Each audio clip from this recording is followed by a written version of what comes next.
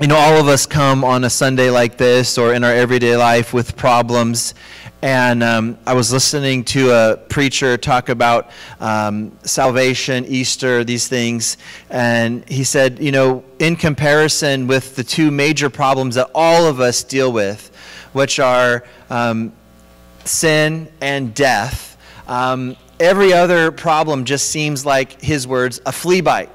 It's just in comparison, because all of us have to deal and wrestle with sin, and all of us have to deal with death. And yet what we sing this morning, and we can sing with confidence this morning, in Christ alone, no guilt in life, sin dealt with because of the cross. No fear in death dealt with because of the resurrection. This is our good news. This is our gospel that we celebrate this morning. And so, when we think about Easter, when we think about the death and the resurrection of Christ, we tend to think of this word salvation. This is our rescue story. And as I was thinking about rescue and as I was thinking about salvation, it caused me to think about a time last year that I needed some rescue. That two of my daughters needed some rescue. And we were on a little 2-3 day vacation in Monterey at Lovers Point. And it was a beautiful day, and there's a little cove over here, and then once you go past the point, it kind of goes out to the open ocean, and we rented a paddleboard that morning. And, they didn't get life jackets because it was just in this small cove, and so, we were like, okay. And so we were, enjoying ourselves, listening to music, and, the kids were playing. They were jumping off this little cliff that there is. Some were going to tide pools. And, as I'm watching everything unfold, I see Kayla and Savannah start to drift. And it's getting further on in the day, and so the wind's picking up, and the current is going out further. And I'm like, okay. Then I see them trying to, paddle, and they're not making any progress whatsoever. And so finally I turn to my wife and I say, I need to go get them. There's no way that they're going to be able to paddle back on their own. And so I grab a boogie board and I jump in and I start swimming out to them on their little paddle board. And I'm paddling, and it's really getting worse. The tide is turning in a sense, and there were two kayaks that were coming in, and they had life jackets on, and they were in a kayak. It was a father and a son and another two people, and they were coming in. And right when I went out to go get my kids, there was a guy said, I've been here paddleboarding forever, and there's no way that they're going to make it. So I'm like, oh. So I had to jump in and start out swimming, and I finally get to the paddleboard, and they are freaking out. We're going to die! We're going to die! I'm like, it's okay. I said, I'll help you guys. And so I just get on back of the paddleboard, and I just start kicking and kicking and kicking. And then I realize I'm not making any progress. I'm not making any progress. This is getting scary, and they're freaking out, and I'm like, it's okay, we'll figure this thing out. And I'm realizing that we're going further and further and further out into the open ocean, and pretty soon we start seeing we're by some ships, and I'm like, this is not good. Now, in God's immense providence and kindness, there happened to be it was ex-Navy SEAL or something like that, with his girlfriend named Amara. Now, my daughter Amara is here, and that's a unique name. And so I was like, okay, well, he said, hey, this isn't going to end well, and so I'm calling the Coast Guard. And they had already called the local law enforcement. And so as I'm out there, still in the water, my two kids are on the paddleboard, I start to hear music to my ears, sirens. I'm like, okay, someone has made the phone call.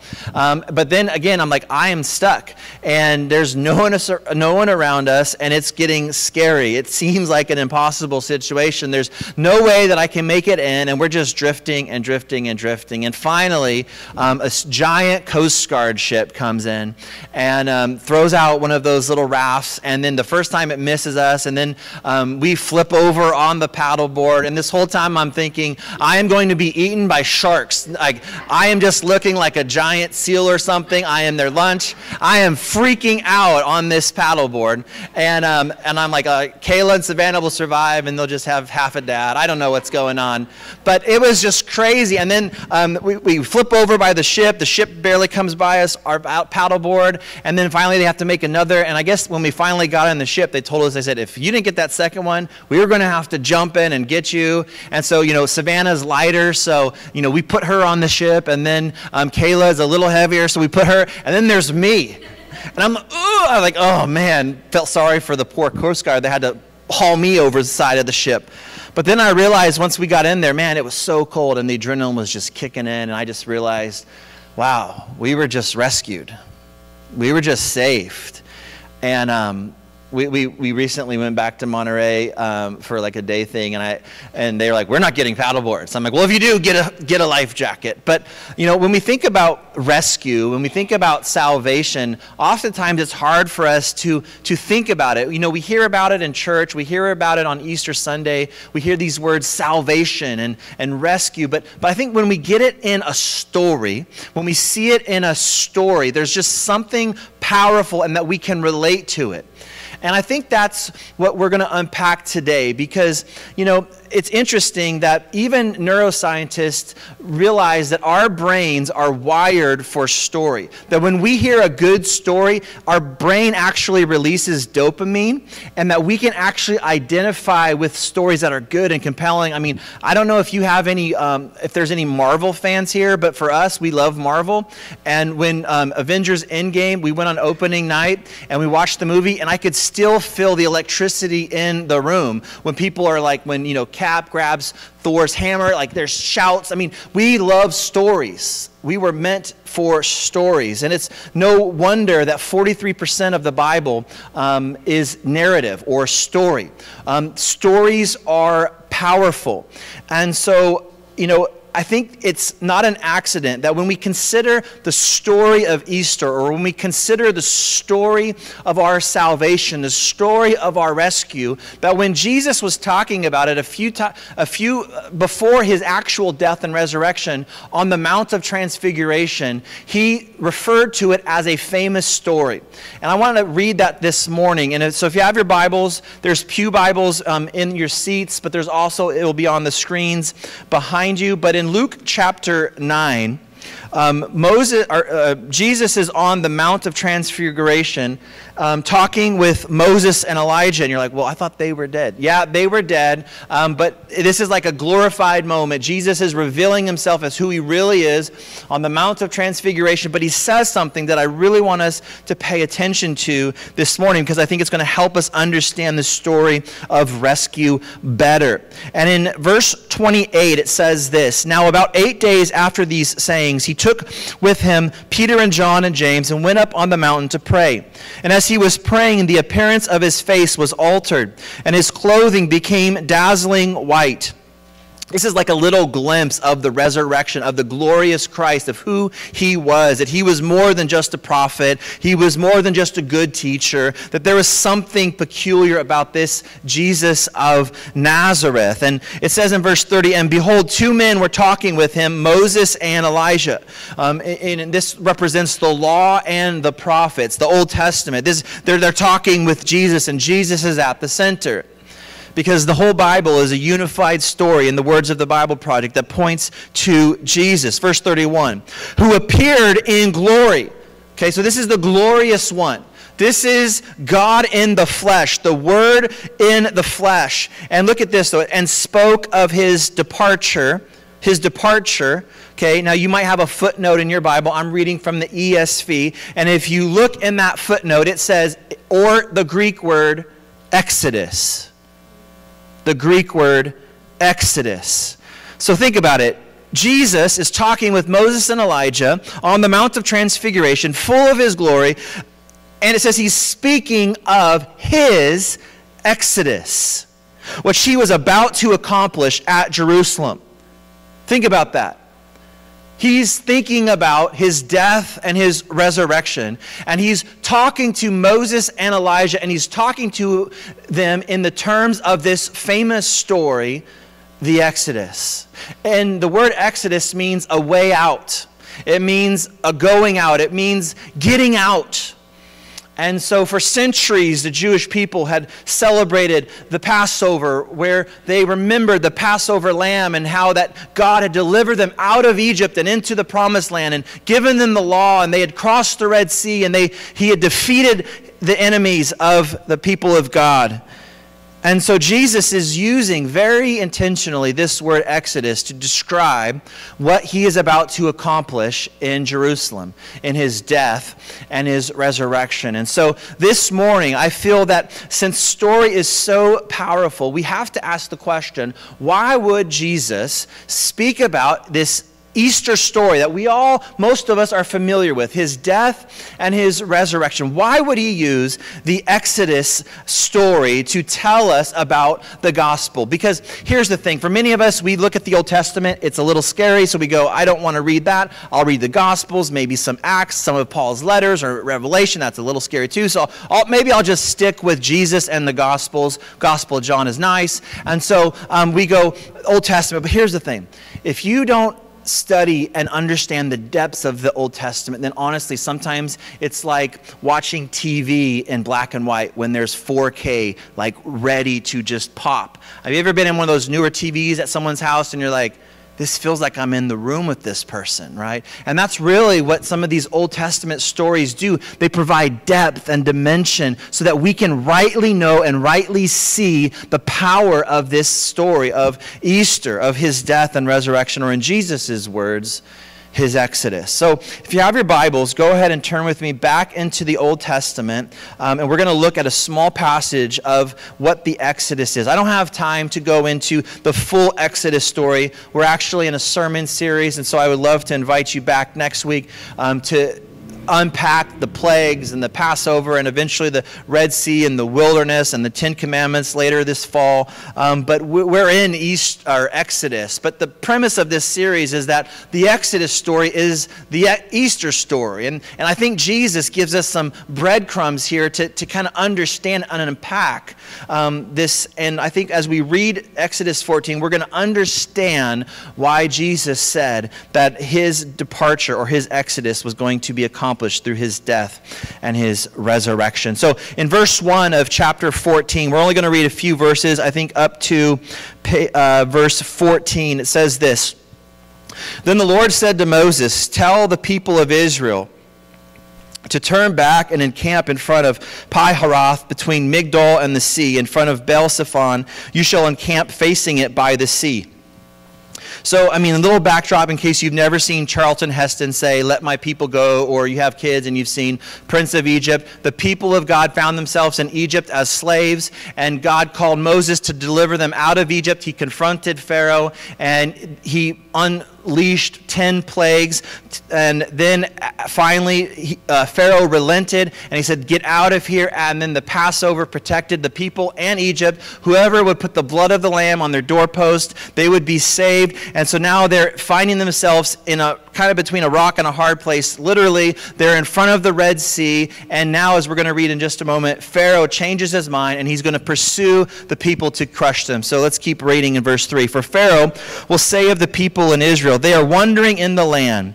The wilderness has shut them in, and I will harden Pharaoh's heart, and he will pursue them, and I will get glory over Pharaoh and all his host, and the Egyptians shall know that I am the Lord." And they said so.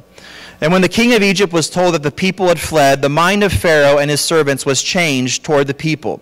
And they said, "What is this we have done, that we have let Israel go from serving us?" So he made ready his chariot and took his army with him, and took 600 chosen chariots and all the other chariots of Egypt with officers over all of them. And the Lord hardened the heart of Pharaoh, king of Egypt, and he pursued the people of Israel, while the people of Israel were going out defiantly. The Egyptians pursued them, all Pharaoh's horses and chariots and his horsemen and his army, and overtook them and camped at the sea by Pi-hahiroth in front of Baal-zephon. When Pharaoh drew near, the people of Israel lifted up their eyes. And I want you just to imagine, because I think good stories allow us to imagine. I want you to imagine some 600,000 men, all of the women and children. We're talking about like 1-2 million people here. There's so many people right here.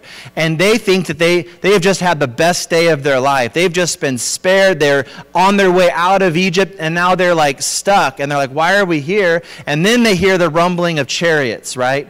They hear the rumbling of chariots, and then Pharaoh is coming with 600 of his chariots to destroy them. And all they can see in that moment is death. Death before them, death behind them. All they can see is certain death. And that's what Moses picks up in verse 10. It says, lifted up their eyes, and behold, the Egyptians were marching after them. And they feared greatly. And wouldn't you? Wouldn't you be deathly afraid if before you was death and behind you was death, and it just seemed like an impossible situation? There was no way out. And then in verse 11, they said to Moses, it is because there are no graves in Egypt that you have taken us away to die in the wilderness? What have you done to us in bringing us out of Egypt? Is not this what we said to you in Egypt? And if you just want the footnotes, that's not what they said at all. They were like, we're on board with this. Jesus, Yahweh is for us. Or Moses, Yahweh is for us. And we are so glad that you're here to rescue us. But now in face of certain death before them and certain death behind them, they are freaking out. What have you done to us in bringing us out of Egypt? Is not this what we said to you in Egypt? Leave us alone that we may serve the Egyptians. For it would have been better for us to serve the Egyptians than to die in the wilderness. And oftentimes in our own life, when we are faced with just what seems chaos and death, we sometimes find it easier to go back to what we used to know or what we're comfortable with. And sometimes that can be addiction, or sometimes that can be unhealthy relationships, or sometimes that can be something that's not good for us, but it's all that we know. And so, likewise, the Israelites are actually saying, we'd rather go be slaves in Egypt than right here be free and die.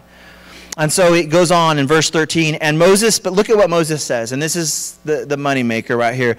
And Moses said to the people, fear not, stand firm, and see the salvation of the Lord, which he will work for you today. For the Egyptians whom you see today, you shall never see again. The Lord will fight for you, and you have only to be silent.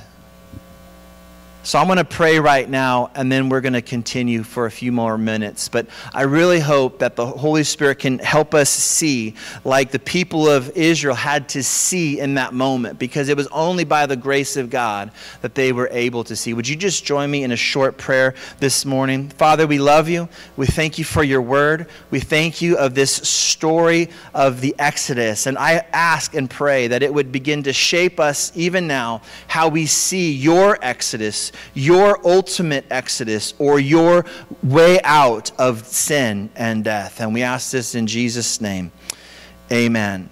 But have you ever felt like that, where it just seemed chaos was around you and you couldn't get out? It was before you and behind you. Now, this is an interesting tidbit.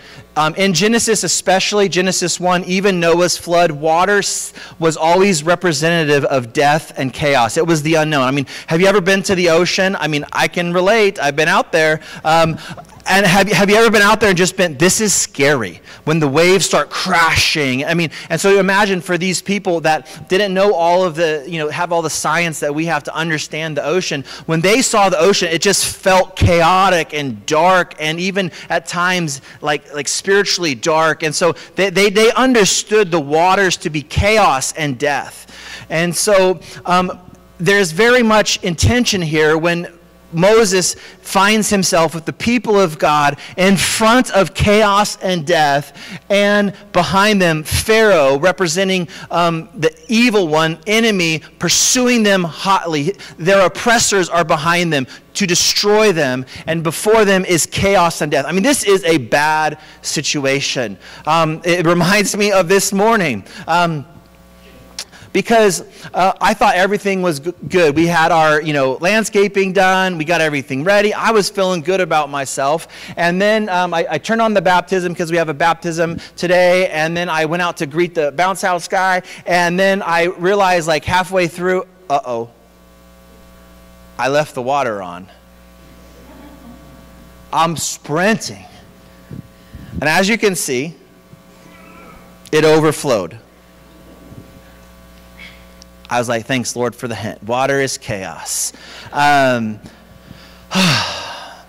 So my already busy Easter morning now has more chaos in it. And yet what we find is our lives are full of chaos. They're full of what we might call in church the storm, right? We know what chaos, we know what death is, and sin brings chaos. And that's really what the plagues show us, is that when we harden our heart towards God, when we turn away from the source of life, death ensues. When we turn away from the source of wisdom, foolishness ensues. When we turn away from the author of creation, decreation happens. This is what we understand. I heard one preacher say that we all know this. For example, if you're married this morning and the person offends you or hurts your feelings or does something that you didn't like, and you choose not to forgive them, chaos will begin to ensue in that relationship or a friendship. When jealousy and all these things that the Bible warns us against, all of these things ensue when we turn away from wisdom, when we turn away from light. Darkness happens. And so that's what we find. And what we see here at the Red Sea is that God's provision for them is to see something that they could not see. It's to see life in death. That the way to life was through death. That the people of God had to travel through chaos, through death, and the only way to do that was because of a mediator or someone who would stand in their place in the middle for the whole people of God. And that's really the picture that I don't have time to read this morning, but if you go on to read, what you see is that as Moses extends his staff, you see a wall on its left and a wall on its right, and you see a narrow way leading through chaos and through death over to life. And then Pharaoh and his whole army pursues them into the chaos, into the water, and they are vanquished once and for all. And it got me, reminded me of how Satan thought he had won on Good Friday. Right? It got me thinking, because as Pharaoh thought for sure we have them, but when he thought that he had won in his pride, what happened? It ultimately led to his defeat. And in the same way, church, what we look at with the resurrection is that when Jesus passed into death, Satan thought he had won. But it was actually in the death of Jesus that death was defeated. For sin had been conquered. The wrath of God had been satisfied in the Passover lamb. And that's why the story of Exodus has to be coupled with the Passover lamb, because it was the Passover lamb, this lamb of God that was slain before the foundations of the world, that was spotless, without defect. It was slain, and so that death could pass over us and that we could pass through death because of our Redeemer, because of our Exodus. Because ultimately, Moses was a shadow, and the substance is Christ. The substance of what we worship on Easter Sunday is that Jesus Christ is the greater Exodus, that He is the ultimate way out of sin. He is the ultimate way out of slavery, of slavery to sin, of bondage and addiction, of disappointment and discouragement, all these things that I heard one person say it this way, that in Romans 6:23 it says the wages of sin is death. But maybe a better way of saying that is that the wages of sin is disintegration, is decreation. When we choose to sin, our life begins to decay and disintegrate, because God is the author of life. And when He gives us His word and His wisdom, it's for us to flourish and to be fruitful. But all of us have sinned, and all of us have seen in our life decay and discouragement and disintegration, or what the Bible just would call death. And the only way to defeat death was for God Himself in Jesus to defeat death by dying in our place for our sin, and then to be buried in the grave. And even as we are about to honor the Lord through baptism this morning, what is baptism? Baptism, why are we baptized in water? What does water represent? Water represents what? Death and chaos. And in the same way as the people of God passed through death on chaos in the Red Sea, Jesus passes through death itself. And then when we baptize someone, what we are doing is saying, you are passing through death to life because of Jesus. That's what it means. And you leave the death and you leave the chaos behind you. Because ultimately crossing over or passing through the Red Sea or passing through death is only because of the Passover lamb. Jesus Christ, who died in our place for our sins. And this is a thing that for many of us, if I were to ask you, and it reminds me of a question that an old preacher by the name of Martin Lloyd Jones would ask, and he would ask someone before their baptism, he would ask them to kind of see where they're at in their view of the gospel, and he would say, are you a Christian? And their response was really telling on whether or not they knew the gospel. Because for many people, this is their response, and it may be even your response. Well, I try. I try. Try to be a good person. I try to go to church. I try to do this. I was meeting with someone the other night, and they were going into a surgery, and and they hadn't seen a pastor probably for a long time. And the first thing that they did was say, I haven't been to church in a long time. Have you been there? Where you feel like, oh, I haven't done this or that, so I need to, do something because obviously I'm not meeting the, standard here with God. And he would say, you don't even know the gospel, because the gospel is that 1 minute you're dead in your sins and the next minute you are alive in Christ. Like that. You've crossed over from death to life. That's the gospel. And it's because of grace that we can cross over. It's what John and John's gospel says, those who believe have crossed over or passed through from death to life. You've gone from the kingdom of darkness to the kingdom of light. It's like that, and it's all because of grace. It's all because of what Jesus has done on the cross. And what we see here is that Moses says, don't look at your enemy. Don't look at Pharaoh. Don't look at your surrounding circumstances. Don't look at the chaos and the death around you. I want you to look at your salvation. I want you to see salvation. And here's where we truly find something absolutely wondrous in the scripture this morning. And that is this, that when Moses said in verse 14, he said this, in verse 13, and Moses said to the people, fear not, stand firm, see the salvation of the Lord. Now, if in your Bible it's all caps, that means Yahweh. And in this word, salvation, it's this word that we find in the name of Jesus himself. Jesus is a way of saying it, but Yeshua would be a more accurate way of saying it. And it's the Lord is salvation. So in another way of saying this, what Moses is really saying here is see the Jesus of Yahweh. You could actually put that in there.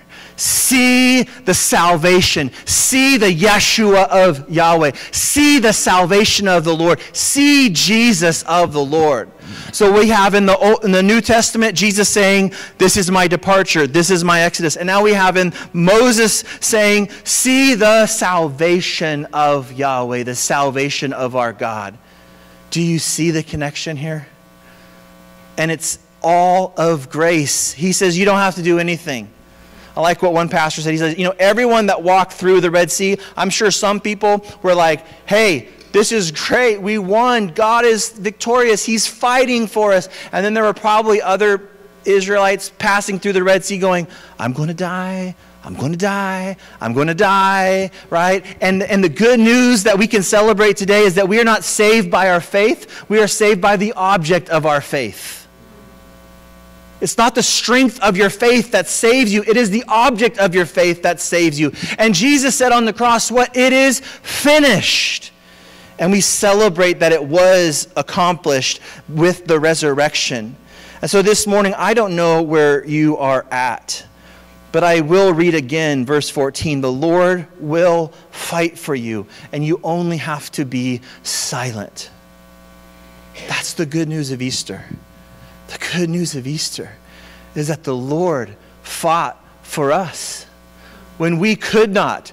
I tried to pressure wash the playground yesterday. I tried to mop up all of this water. And you know what I kept on realizing? I can't get it all.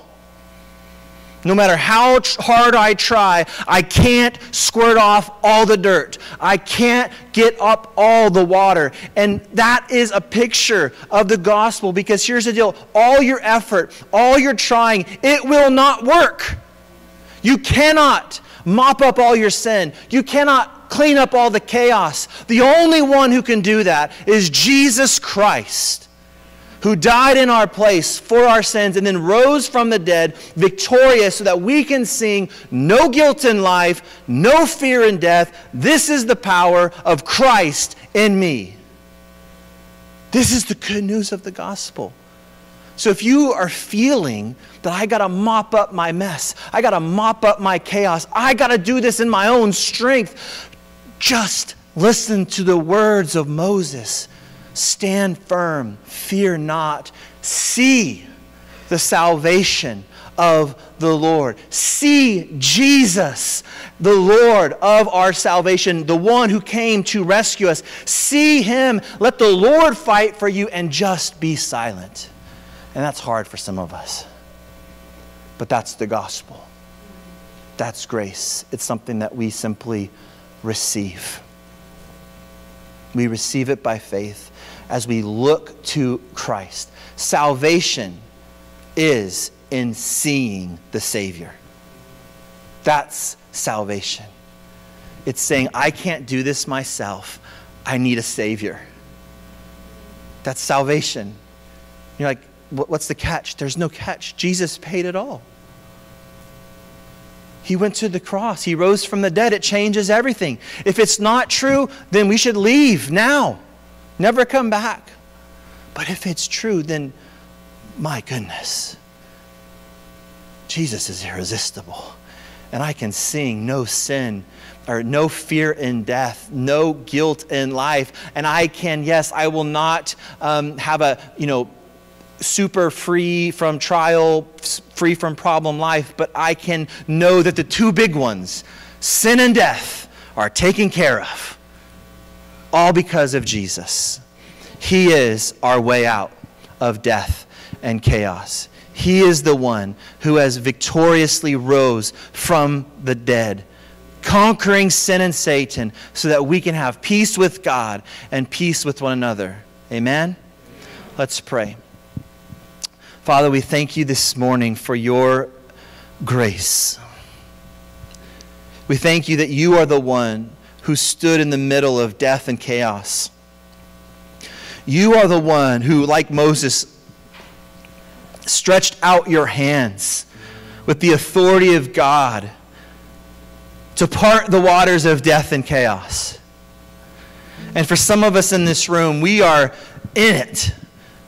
We feel the death and chaos. We feel it all around us. And we have tried our best. We have tried to mop it up and to clean it up and to pressure washer it off with our good works and our Sunday school attendance, or our just being a good person. And I pray that this morning we would see there's no way. We can't get it all. But Jesus, you paid it all. You paid it all on the cross. And then you rose from the dead to show us that the payment had been accepted. And that we can now be accepted by the Father in heaven. That we can have, you were decreated so that we could be recreated in you. That we could be new creations in Christ. That the old is gone, the new has come, that like baptism, we pass through the waters of death with you, Jesus, and we come out a new creation. This is the gospel. This is the good news. This is everything. And Jesus, you are irresistible. You welcome sinners, and you welcome the poor and the outcast. You welcome the rebels and those who have stubborn hearts. You welcome the proud. You welcome us all to come and to see salvation, to see Jesus.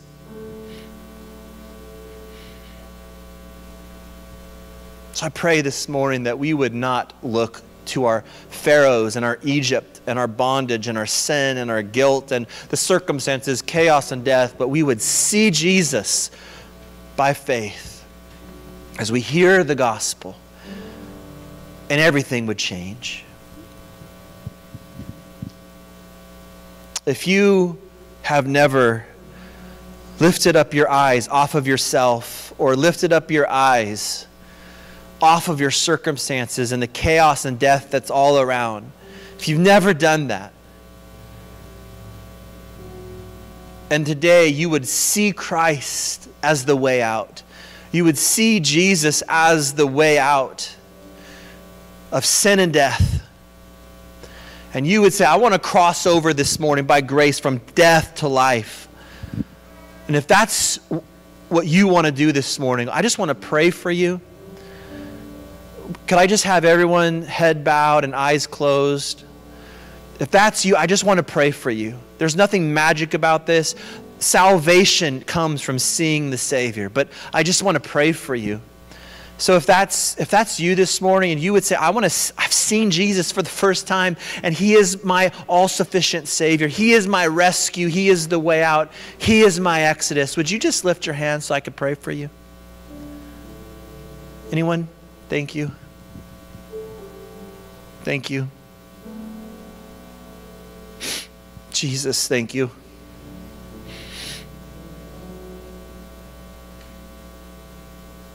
Thank you, Jesus, that it's not the strength of our faith, but it's the object of our faith that saves us.